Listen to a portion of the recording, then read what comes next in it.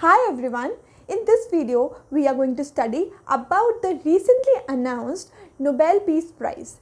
Nobel Prizes are very important from the perspective of your exam. That's why we will discuss this topic. Now, for the year 2022, Nobel Peace Prize has been bestowed upon three recipients. There are three recipients of Nobel Peace Prize. The first is LS from Belarus.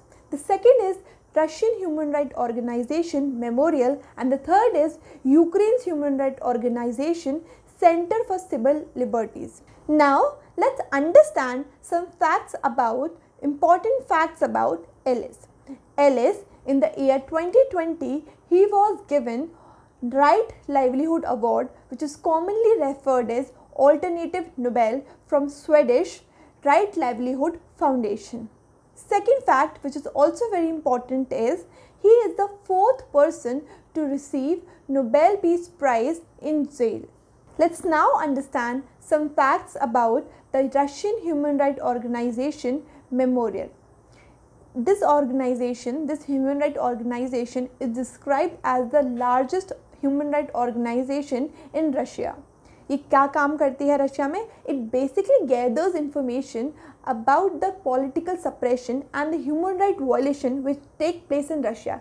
उन सब के बारे में information gather करती है.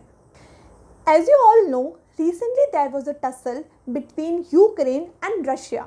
So there is a human rights organization in Ukraine which is named as Center for Civil Liberties. It basically, what work does it do? It basically documents the Russian war crime against Ukrainian civilian population. It basically does this work.